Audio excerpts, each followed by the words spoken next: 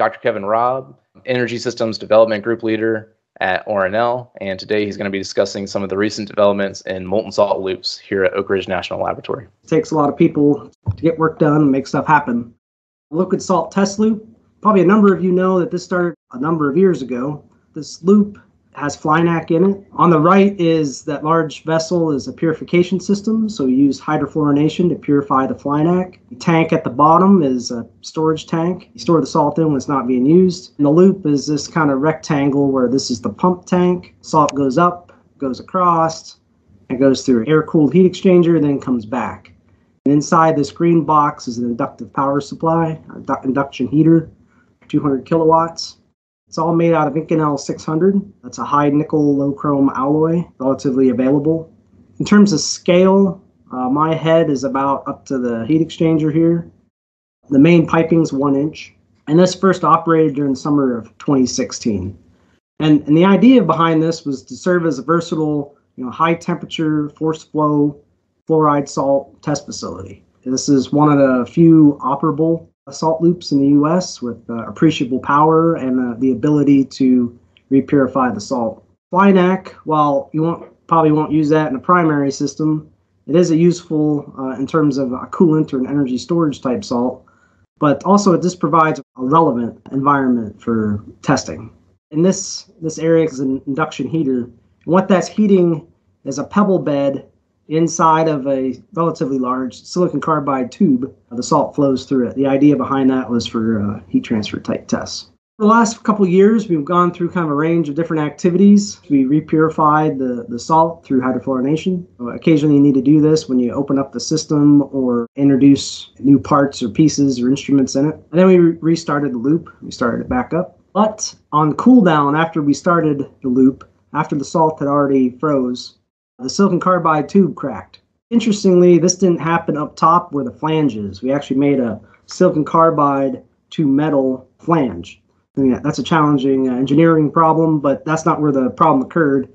It occurred down where the silicon carbide tube penetrates through the pump tank. Long story short, we think the pinch point formed in the seal that we used that caused a stress riser and ultimately a fracture in the silicon carbide tube. A bit of effort in disassembly and clean out and restoration of the loop. The silicon carbide tube was like a primary member. The salt's flowing through it, and outside of it is air, so that you can't run it with it was cracked. So we took the pebbles out. That's an image of the pebble during disassembly, and this is a view inside this tank. So when this fractured and taking it apart, it actually produced little chips and pieces that fell down into the pump tank. The salt is white, what's left of the salt. The salt was drained. There's some salt residual at the very bottom. And sitting down there is these little black pieces of silicon carbide. I'd say that this presented an opportunity, I guess I'll call it that, to do some remote activities of removing these materials in kind of a hard to access area, getting all these pieces out. That was an experience. Then we decided to replace the pebble bed test section. We have another silicon carbide tube that we could install, but I decided to switch to a kind of a parallel channel type heated test section. So this is an image up here of it. Basically, I think there's, can't remember off the top of my head, 20 tubes, about 3 1/8-inch parallel channels that the salt will flow through. The induction coil goes around it. So here's a picture of it being fabricated. We did some analysis in terms of flow distribution, pressure drop, and whatnot in its design. We designed a filter to go in underneath this. The discharge of the pump comes up inside of here, and then there's a filter that gets placed in this region before the salt goes through these tubes. The concern was, while we removed a lot of these pieces of silicon carbide, pretty successful at that, but there could be pieces that we missed. And if you ever worked with silicon carbide, monolithic silicon carbide, when it cracks, it's basically like little razor blades. I created this filter to put in line before the salt goes through the tubes. Current status is we're working on installing this. This test section has been completed. It's sitting next to the loop, and we're working on installing that and then closing up the system. Outside of that, we did a couple different activities too over the last couple of years. One was to survey valve options and create a test plan for that. That would go up here. We also examined the potential for salt freezing within the heat exchanger. So kind of an interesting area, and it's a unique phenomena for salt-cooled reactors or molten salt reactors.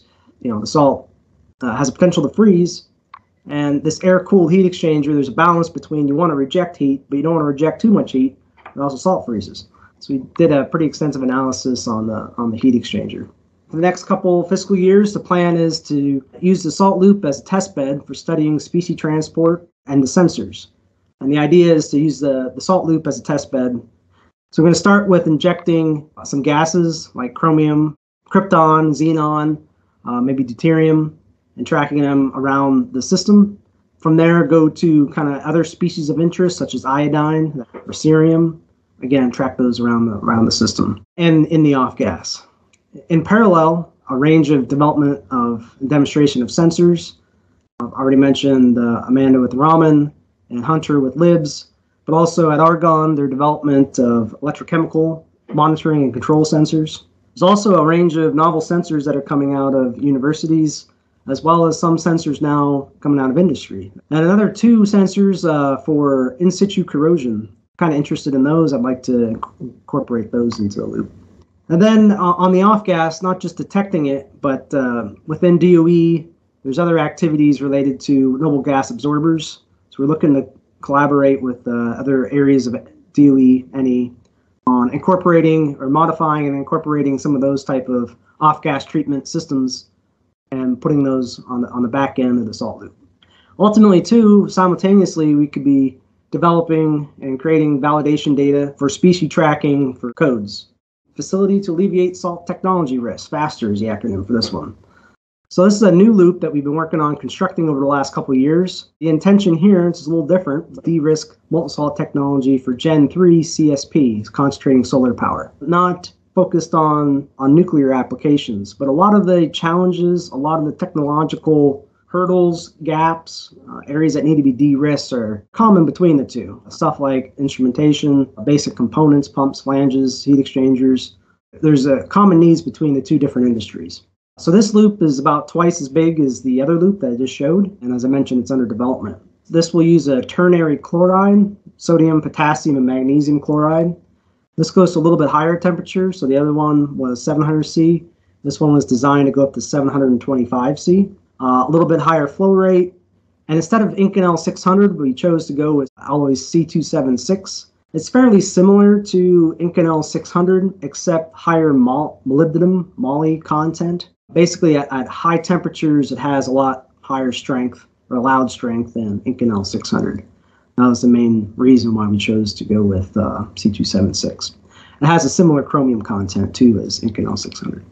Salt loop volume is a little bit bigger. The power is total facilities actually a little bigger, about 450 kilowatt total for the facility, and the piping is larger. And the goal is to have this up and running in the fall of 2021. We're getting close. But down here, this is inside the enclosure.